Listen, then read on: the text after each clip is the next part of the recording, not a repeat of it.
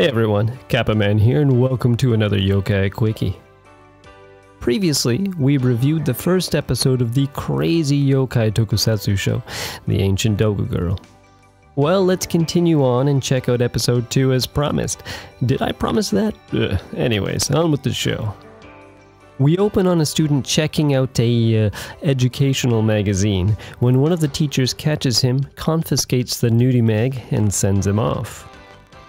The teacher's ulterior motives are quickly revealed, however, when he also sneaks off to check out the busty ladies within, but not before being caught by a new teacher.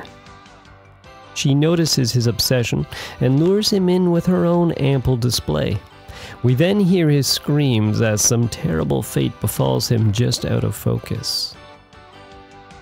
Meanwhile, we join Doguchan settling into her new home along with her robotic buddy Dokigoro, both now living with the teenaged Makoto and his father. As Makoto has decided to get out of the house and go back to school, of course Doguchan wants to experience this as well and demands to be brought along. Luckily, they had a spare Sailor Fuku on hand and the two head off, leaving Dokigoro behind. Shintaro, Makoto's awkward friend from the beginning of the episode, continues his crusade to find the bustiest of beauties while complimenting Doguchan on her assets.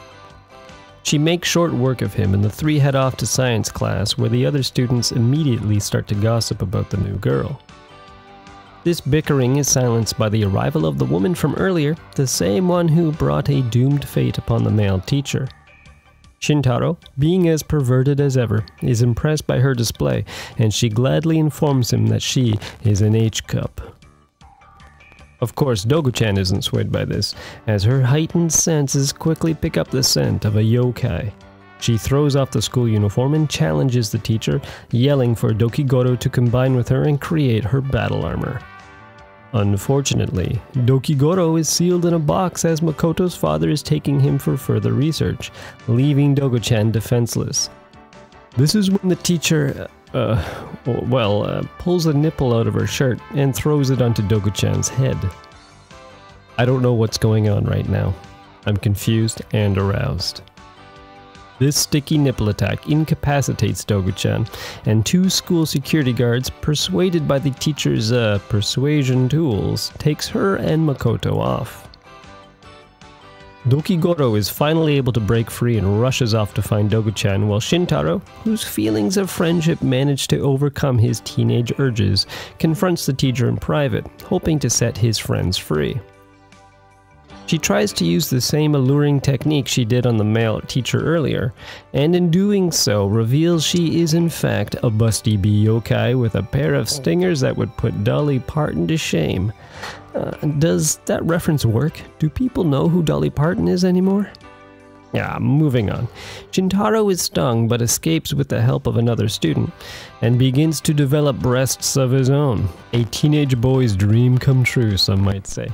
But we then come across the male teacher who isn't dead, but has also grown a pair of his own, and begins to float in a pretty hilarious sequence.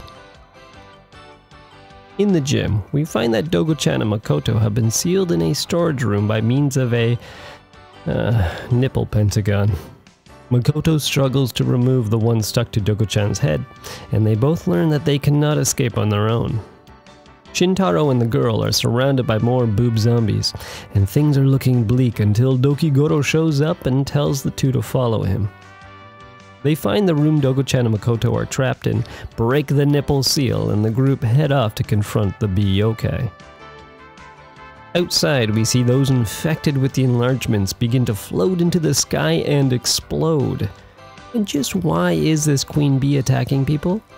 She explains that long ago, women with big breasts were turned away and seen as less desirable. Eventually, the spirits of those rejected befuddled beauts came together to form the buxom bee yokai, where she now takes her revenge in an era of large boob obsession. Fearing Shintaro will meet the same fate, Doguchan once again transforms, and the battle ensues. More nipple trickery is used, but in the end the yokai is put to rest, and Shintaro's chest is returned to normal. This was a fun episode, and just reinforces the ludicrousness of the series. If things keep along these lines, we're in for a good ride. And speaking of rides, in the next episode, Doguchan gets up to some bicycle shenanigans. So thanks for watching this Yokai Quickie, and if you have a movie or show you'd like me to review, just let me know in the comments below. You can also follow me on social media at the links in the description to see what's going on behind the scenes. See you next time.